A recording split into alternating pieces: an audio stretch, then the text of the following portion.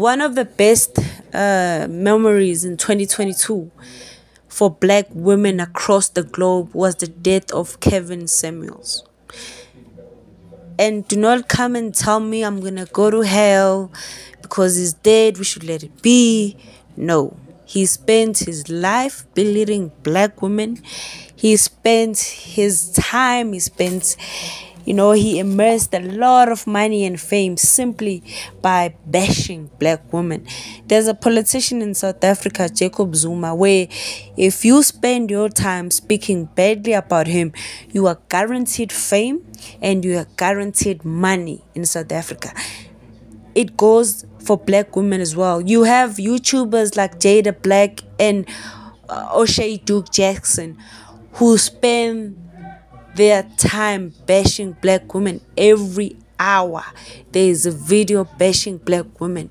The nice thing about Kevin Samuel's death is that we saw that despite how rich he seemed, despite the likes and the shares of his videos, he didn't even have money for a coffin. He didn't even have money to bury himself. He did not think about tomorrow. What adult that age doesn't have a funeral plan? He felt by insulting black women he was invincible, that he would be immortal. And it didn't happen. And as black women, we've lost a lot of great black women. But we will celebrate in that in 2022, God said, I'm going to take the person who's dedicated his life to speaking ill of black women. And I encourage other black women. We still have the likes of Jada Black. We still have the likes of O'Shea Duke Jackson.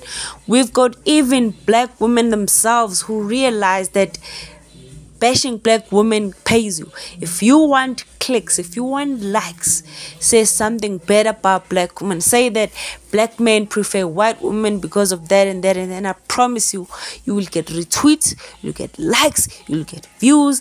Because when you speak of black women in a defamatory way, you are guaranteed money. It's their return on investment.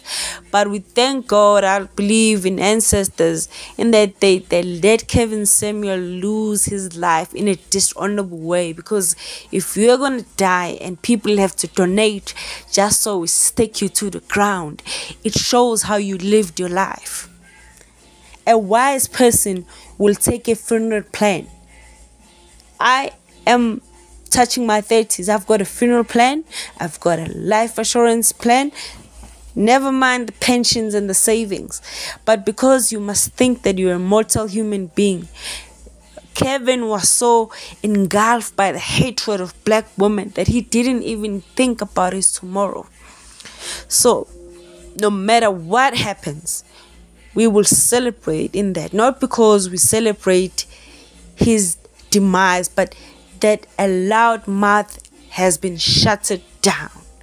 He could have gotten wiser. He could have stopped in time. You know, when you have so much hatred in your heart, it kills you. Hatred kills you. The amount of energy that people invest in speaking ill of black women, it will kill you. It will kill you. It will shorten your life. We have men like Michael Jordan, left a black woman for a white woman who he met at a party.